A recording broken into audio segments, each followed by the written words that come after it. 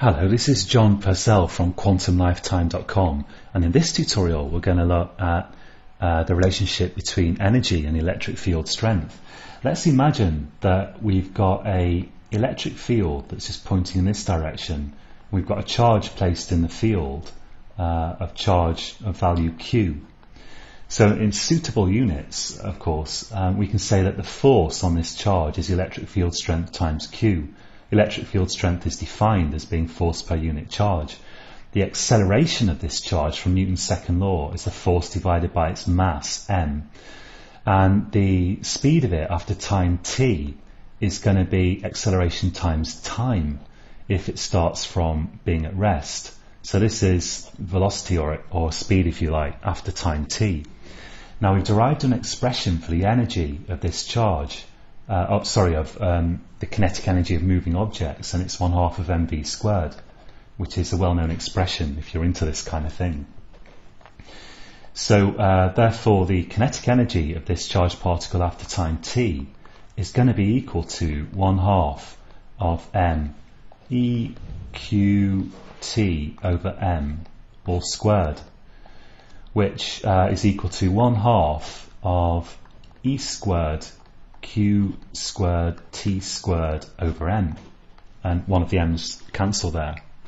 Now the point I want to make here is that the energy after time t is proportional to the square of the electric field strength. It's not directly proportional to the electric field strength, but to the square of it. And it's the same with a wave like this. The peak energy of a charged particle placed in a sinusoidally varying wave like that, it's not a very good axis, but never mind, will be proportional to the square of the peak electric field strength. And we're going to look at this a bit later on. Now, this model that we've been working with, E electric field strength equals peak electric field strength times sine kx minus omega t. It's useful for many purposes, but it's not an adequate model when it comes to talking about the energy of a wave. If you try to work out what the energy of a charged particle placed in this wave would be with a lot of calculus, well, not a lot, but a bit, then you get the right result with respect to peak electric field strength, that it's proportional, the energy of that particle, peak energy will be proportional to the peak electric field strength squared. But you get a load of crazy results with regard to stuff like frequency. And that's because this is just not an adequate model. We'd have to use Poynting's theorem or Maxwell's theorem to capture like the total electric flux in the wave and talk meaningfully about its total energy and stuff like that. And if you think about it, this wave's just pushing particles up and down. That's all it is, a force that pushes things up, and then it pushes things down, up and down like this.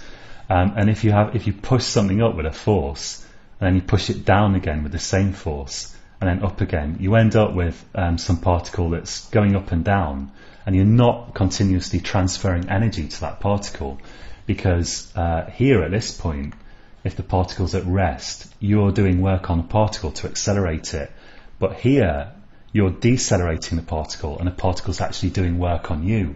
So you transfer some energy to it, and then you take that energy away back again, and you take it away again, and the particle transfers energy to the wave.